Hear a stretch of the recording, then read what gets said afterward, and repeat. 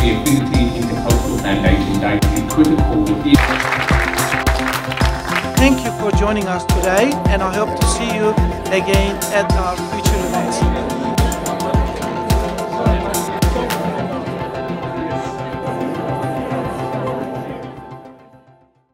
Good afternoon, everyone. I would like to begin by respectfully acknowledging the Gadigal people of the Eora Nation as traditional owners and custodians of the land which we stand. We pay our respects to their elders, both past and present.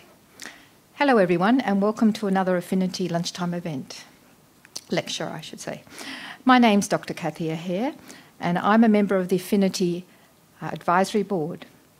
For those who have never attended an Affinity event before, let me briefly introduce you to the organisation. Affinity was formed by a group of young Muslims in 2000 here in Australia.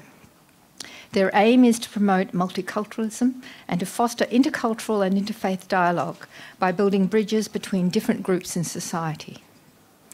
To give you a brief idea of the wonderful work that Affinity does, they've put together a short recap video of the events in 2017, and we'd like to share that with you now.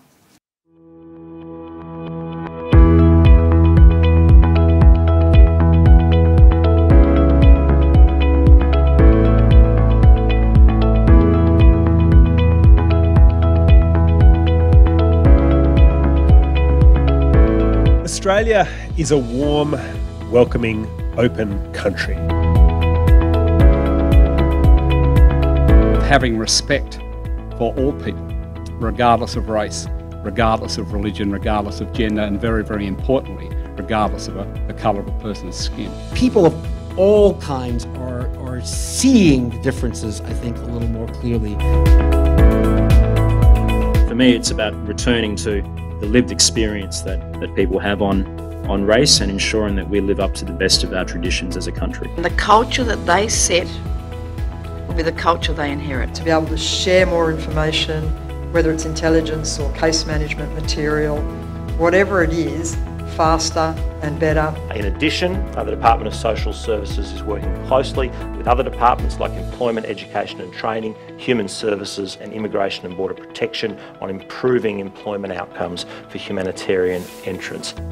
And this has got to be the largest number that we've had here. The night is about you and us and as a community. Learning from each other, that's what Australia allows us to do. We are working together to make New South Wales safer. In fact, we have done that for many, many years. As we've come from so many other lands that we were able to meet here as one. We are the most culturally diverse country in the world. We all learn a little bit more about ourselves and about our community. Ramadan is that time of year that Muslims go deep. They reset the clock, take extra time to consciously reflect on their lives and reaffirm their commitment to God and to the precious bonds that connect us all as family and brothers and sisters in humanity. Courage, dedication, mateship, a sense of fairness. What we have seen and experienced by words and music this evening are the sort of things that hold us together and enable us to move forward together. Encourage and give everyone responsibility. A great career, and it's wonderful to see them in the context of a great organisation, Affinity. First of all, I'd like to thank our sponsors here, especially Mr. Ahmed Polat. Thank you so much. Thank you to the Foundation for the opportunity to be here. Faith is so profoundly important for our development and humanitarian work. Because we've got some expertise here that is, when it's brought together, is extremely valuable. So I asked the Vice President Global of Education for Microsoft, why? And those are the values that I would continue to advocate being taught in law schools in this country. From a UN report describes Yemen as now the world's worst humanitarian crisis. Thank you all for being here. Thank you, Ahmed, and the Affinity team for allowing me to speak, ladies and gentlemen. It's an absolute honour to be here tonight to help launch an exciting new lecture series focused on young people. Well, thank you very much for having me. Barack and the Affinity Intercultural Foundation, I'd like to acknowledge the fantastic work that you do in the community and bringing different cultures and people of different religious backgrounds together. I think it's fantastic.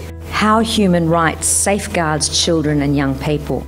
This is indeed a commendable goal, and I'm delighted to be here today to be part of that dialogue. In my view, Affinity is doing excellent work to inform and advance multicultural Australia to keep peace in this country. Congratulations to Affinity. Thank you, Affinity, for this wonderful opportunity. I, with Sev, laud the work of Affinity.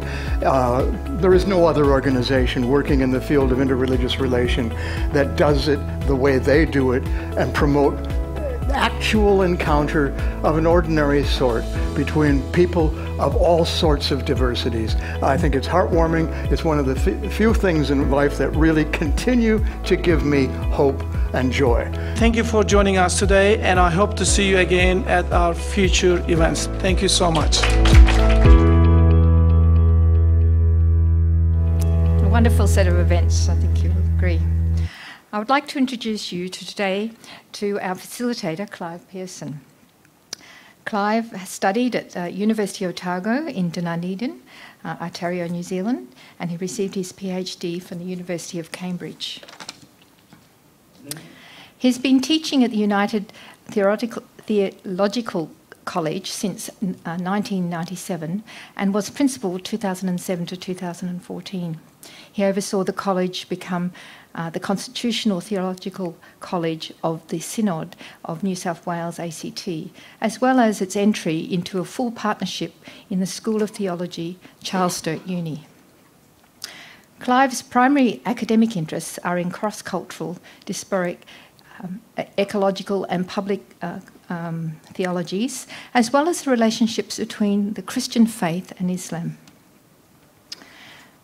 For more than 15 years has been exploring the conversation between these kinds of theologies and a systematic theology. Clive is the editor of the International Journal of Public Theology, along with a number of other journals. He is a member of the executive of the Global Network of Public Theology and is currently part of a team of international theologians exploring the relationship between theology and the climate change, the Anthropocene. Welcome, Clive.